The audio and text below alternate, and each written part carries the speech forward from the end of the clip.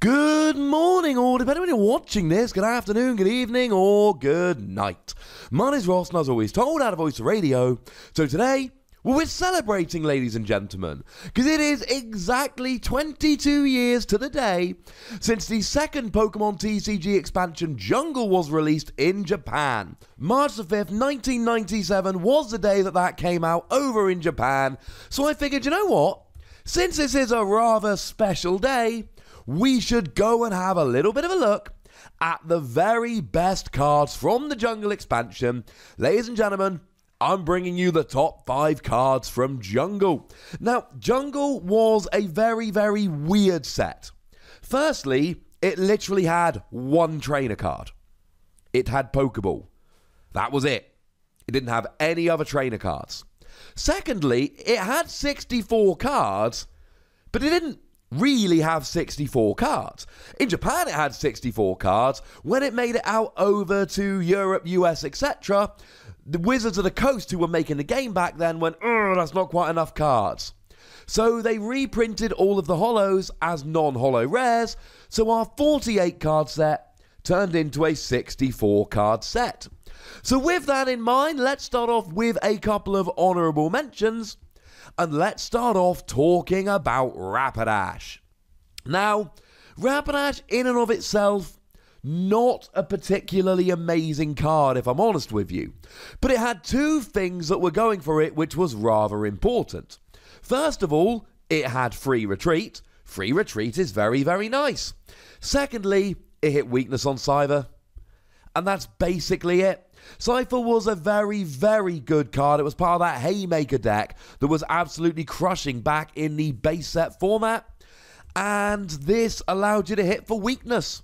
You could use double colorless energy, and then you would do 20 damage, 40 on a heads. And if you could hit a heads here, then you would actually be getting a one-hit KO on Cypher for just a single energy attachment. Along with the retreat cost of 0, that was all right. We've also got to give a quick shout out to Wigglytuff here, who did see a bit of play and did see a bit of love, but was never quite good enough.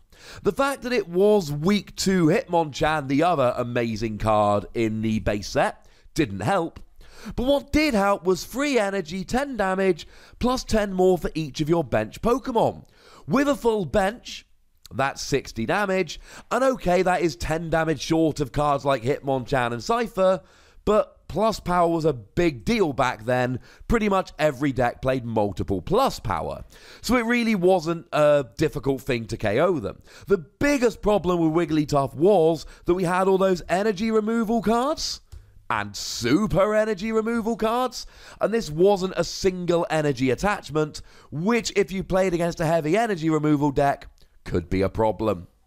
So in at number 5, we've got Dodrio. Now, Dodrio also has free retreat, which is very, very nice. But more than that, it's got a Pokemon power, which was a precursor to Poké Power, which was a precursor to abilities, which gave all of your Pokemon one less energy in their retreat cost, which is quite cool.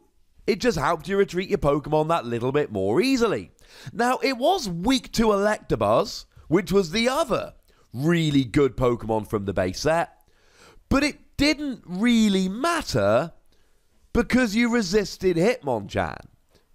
So you could kind of play around a little bit. Yes, against Electabuzz you're being hit for weakness, but against Hitmonchan you're resisting, and even if you're just sitting on the bench, you're reducing the retreat cost of your Pokemon.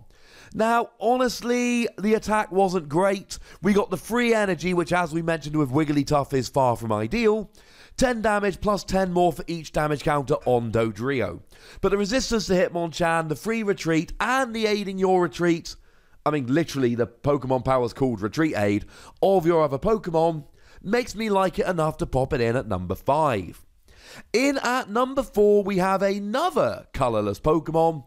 It's Lickitung. Lickitung has got high HP. Back in the base set Jungle era, 90 HP on a basic was big. Wasn't quite chancy big, but it was still pretty gosh darn big. Now, the weakness to Hitmonchan, not ideal, But 1 colourless energy, 10 damage, flip a coin, if heads, paralysis. And you know what? That's pretty good. Again, back in this era, 10 damage meant a lot more than 10 damage means nowadays.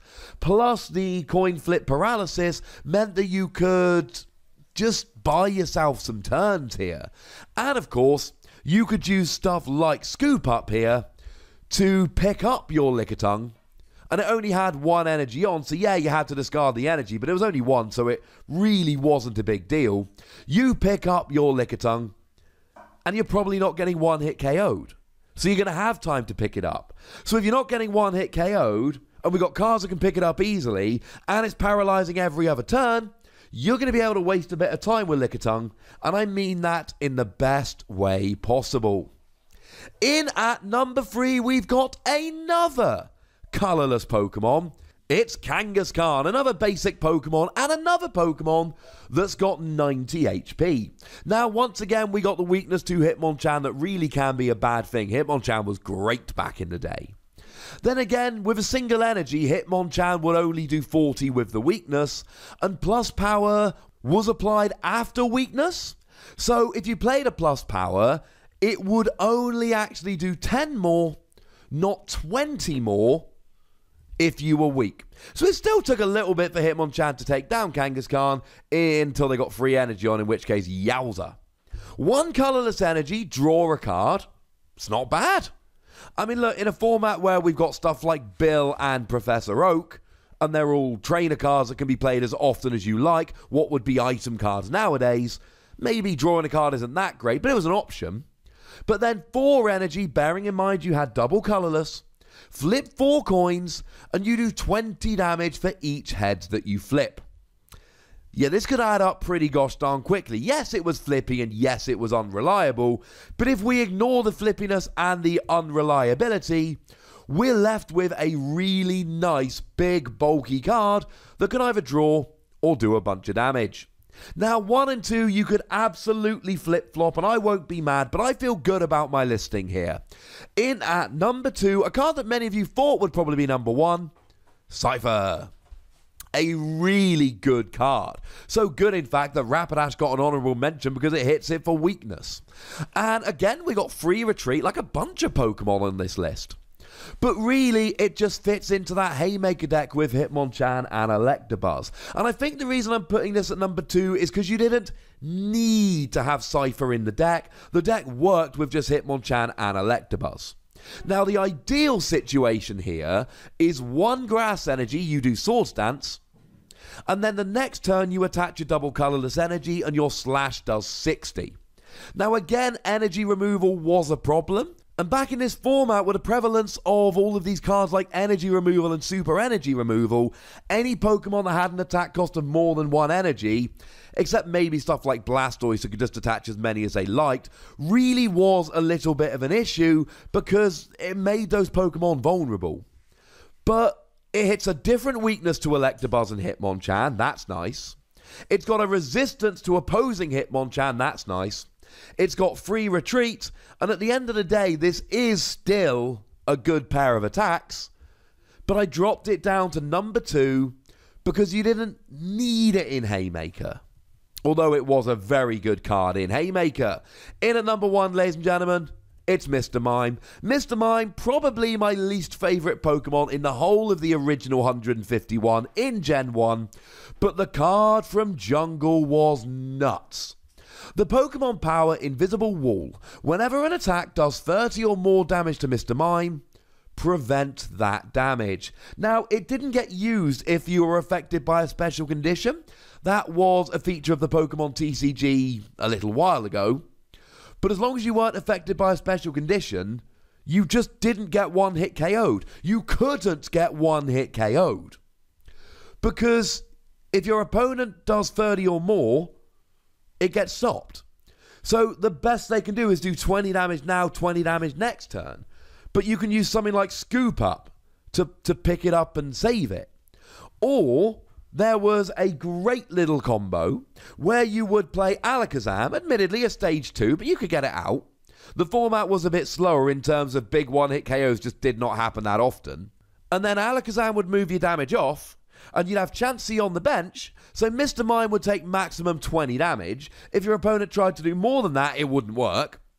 And if they did 10 or 20 damage, you would just use Alakazam to move it onto a Chansey, and then when Chansey had enough damage on, you just use something like a Scoop Up and get rid of it. Or you would use a Pokemon Center. Now, Pokemon Center was basically like a forced max potion on all of your Pokemon.